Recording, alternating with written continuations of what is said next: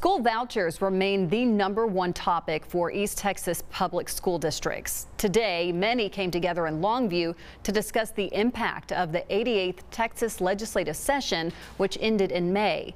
KETK's Tori Bean has more about their fight against vouchers. Superintendents and school board members from 5 regions across Texas expressed their concern, saying school vouchers take funding away from public schools. Provide those to parents so that they can provide subsidies to tuitions that charter schools or private schools hold for those students to go there. Chapel Hill ISD Superintendent Lamont Dean says he and most of the East Texas school districts are against parent saving accounts. We are pro-education, and we want our parents to get and receive the best education that they can possibly get for their children. We have 5.5 million school children in Texas, and those children are received and accepted by the neighborhood public school, no questions asked. Reverend Charles Johnson says school vouchers have been an issue for years. He says they were the reason he started the Pastors for Texas Children Ministry 10 years ago. We believe it's a violation